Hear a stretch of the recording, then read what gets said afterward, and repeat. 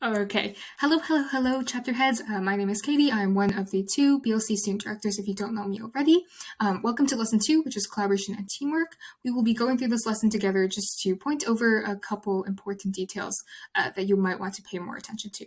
Just a quick note before you have any sort of before you present your slides, you'll want to click File, click Make a Copy, Entire Presentation, and then make sure you don't press this button so that you have all the speaker notes included. Any edits that you make to your slideshow should be made on the copy. As you can see, this is view only. Okay, so just a quick recap again from last time. You'll want to remember to replace old text highlighted in pink. For example, the chapter name here, because anything highlighted in pink will be used to denote that that text is according to your chapter's information. So it's specific to your chapter. You'll want to change that information on your duplicated slide. Make sure to remove the pink highlight on your slide as well so that you don't ruin the theme and so your slides stay nice and pretty. Remember the 2 prompt icons as well. There is a blue speech bubble with 3 dots, which means the question or activity is meant to involve the chapter members and their feedback. So whether that's a question and it has a little prompt bubble, it's not a rhetorical question then. You'll want to actually ask them and have them give their answers. If you're virtual, you can use the chat or you can have people unmute and talk about their answer. Or if you're in person, you can just have people share out loud. If you see the notebook with a pencil icon, you will need to have chapter members use their workbook for this question or activity because it usually means that there is a specific worksheet in the workbook for that activity there.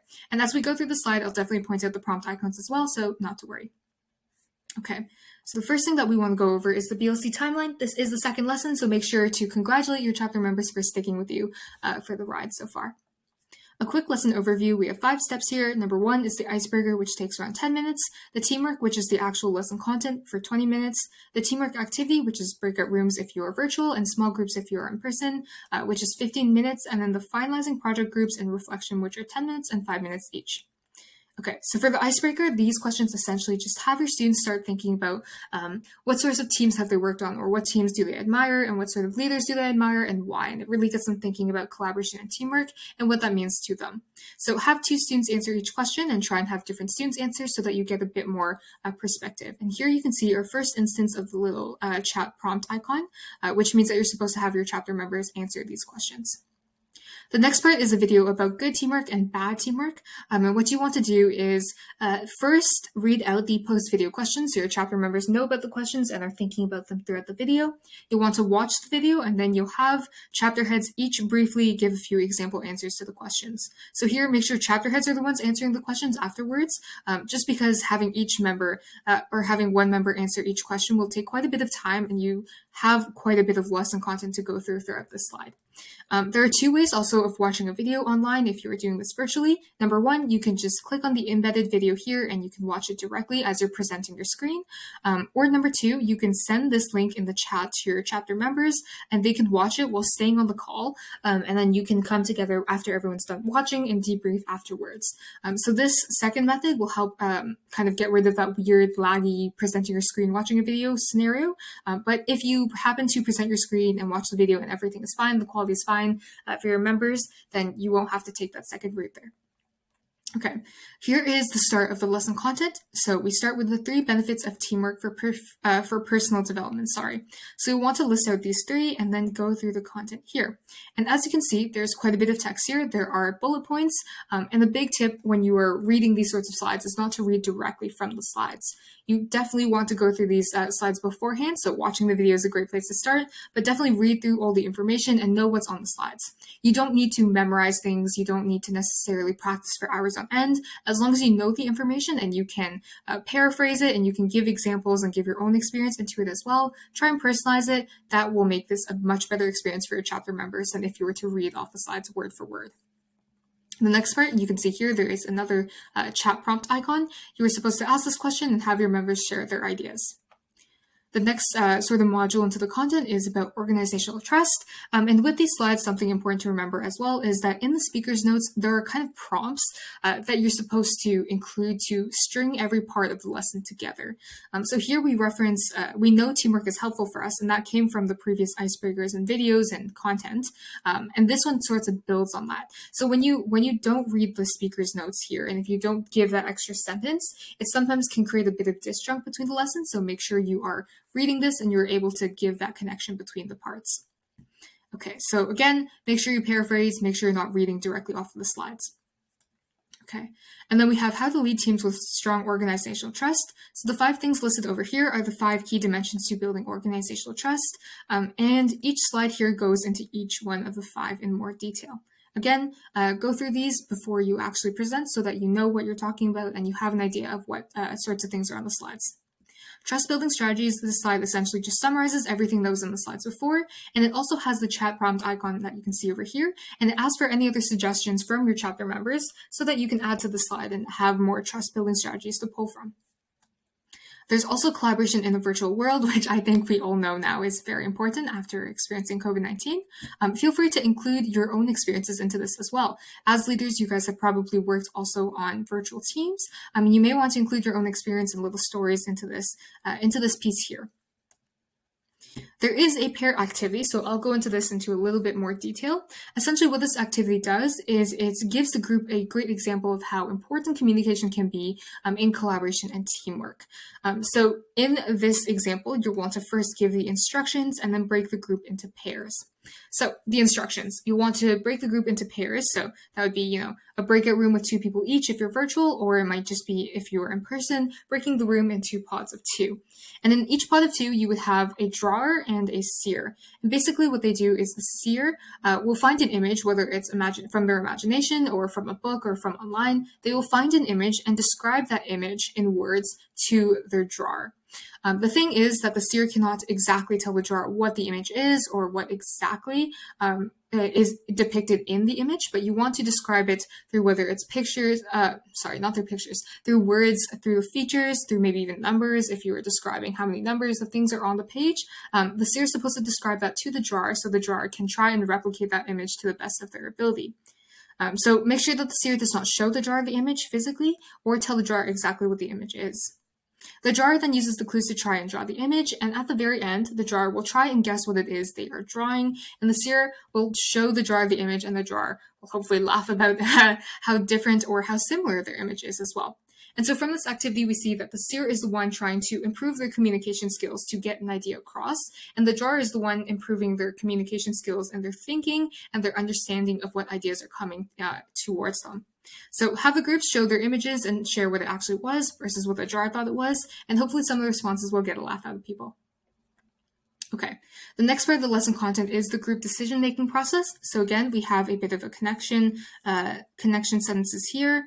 So you may want to take a look at those and see what you can do with those. And then for the group decision-making process, note that the main difference is that the individual decision-making process is the one that the individual actually makes the decision. So versus having the group create a meeting and the group voting on the decision or making that decision together, the individual is making the decision themselves. So that is the main distinction there. And again, you can go through the slides here later on your own time to figure out the details of that. The groupthink phenomenon, again, make sure that you're not paraphrasing. You can give examples, tell stories, really have fun with it as well.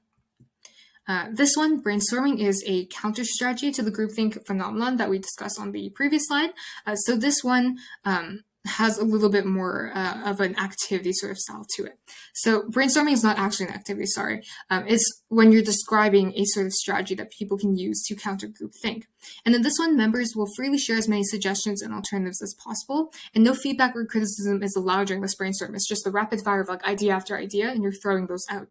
And basically at the very end, after you record every single idea that is thrown out there, the final group decision is the solution that people vote on the most. So you give out a bunch of ideas, everyone contributes, no feedback, no feedback or criticism during that time, and then the group will vote on the decision silently and independently. Okay, so that is a way to combat groupthink, and you can definitely provide an example for this as well. For a situation that maybe groupthink might occur in and that people might need brainstorming for. There is a teamwork activity here as well called Lost by the Beach. You'll want to read out the scenario and make sure you have a little bit of fun with it. You can definitely put on a silly storytelling voice. You can be dramatic, you can whisper, you can yell.